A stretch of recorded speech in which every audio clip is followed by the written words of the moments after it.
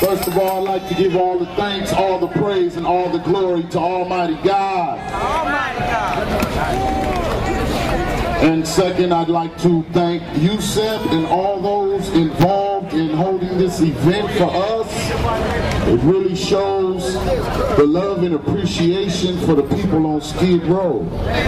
I am twin and I do represent Skid Row. So I'm going to give you some expression. And this is how we express ourselves on Skid Row. This one is called, "If you insult my intelligence, I will expose your ignorance, because your psychological games ain't working." An audience can be a weapon formed against me, especially if I attack the conscience and make the majority feel guilty. If I do, I'd have to say that audience does not represent the larger masses of a poetry-loving population who only want truth, but to want fiction, entertainment, and exaggeration, I'd have to say it's denial, minus patience, minus wisdom, minus endurance. Truth is my insurance. See who follows you. Looks like almost everybody. Metaphorically and literally, you speak deceptively with no potency, no originality. You sound and look like a generic copy of me. What's insulting is your boldness, and you thinking I won't expose this counter-expressively by upgrading my own self-identity from mistakes made in my own delinquency. Like the revolution being a delusion of the physical specifically. The revolution will not be televised. The revolution will not be televised.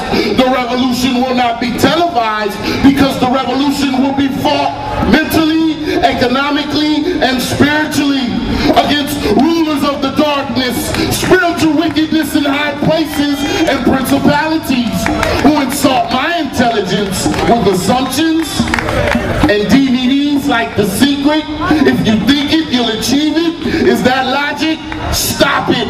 Ancient Egyptians already thought it and wrote it. Then you stole it along with my birthright and legacy and made a new world order from it. From the head to the pen, I write it. I don't hide it. I recite it. If it ain't black, why do you solicit me to buy it? If you give me what you owe me, instead of blaming it on the recession, I just might try it. I feel pretty and so witty to teach you what it means to be angry. And those who say they black, but at the same time say, I'm a Christian, I love everybody. Your ideology, smelly, the epitome of stupidity. Prepare for the dark ages, black accountability. I've awakened, so I'll never ease up. Won't let you take no broom to what you fear, to sweep under no rug, which is my mind, proactively articulating skillfully. My experience is the recipe to a spoken word that becomes the remedy. A remedy you won't be able to use as no measuring stick, because if you hate what's original and basic, you won't be able to properly measure it. And unimportant is the geographical, like Skid Row, where I'm from, because I see you moving no mountains, nor do I hear no wisdom come from your tongue. Your first mistake is to judge me by my appearance. Proves you ignorant and contradicts your claims of intelligence. You got me confused with some street thug, or maybe even a rapper wannabe. Recollect your thought. I'm a poet, confident in what I express to be profound, and I know it. I don't use words, put them together just to make them sound good and rhyme. I use words, put them together to make them rhyme and also make sense and teach at the same time. But you counter-express what I present, defecate my character, remove my content, take what I say out of context. Is your intent, but you're wasting your time, because it never did, it never will work. You only prove that it's only you that the truth hurts.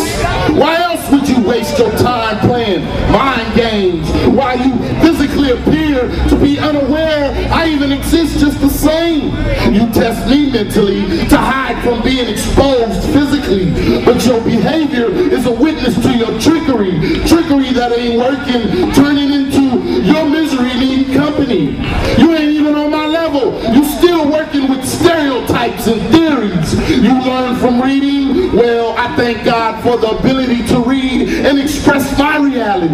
And the reality is, without wisdom means you lost already. One without wisdom equals one without logic equals one not knowing they lost. To obtain wisdom is to make a sacrifice and pay a heavy cost. While your politics makes you believe you can manipulate me, wisdom enables me to manipulate this foreign English language. Speaking Ebonics and proper English, passionately articulating to the masses skillfully, rewriting curriculum and history through my spoken word poetry. Your psychological games ain't working, sir. Ma'am, I ain't a nigga no more. I know who I am. I am who I identify with. The original Asiatic black man here before Columbus, the European, the Asian, the Indian, the mestizo Mexican, and true native of this land where I stand. My ancestors populated the world instead of African American.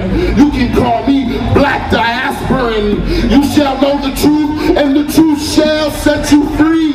Just got out the penitentiary of psychological slavery, so I continue my journey to take back and obtain a stolen legacy. Know thyself must be a priority before love of self, or anybody else loving me, or anybody else even knowing me, or anybody else even liking me. But still, if you insult my intelligence, I will expose your ignorance, because your psychological games ain't working. Skid Row flowing.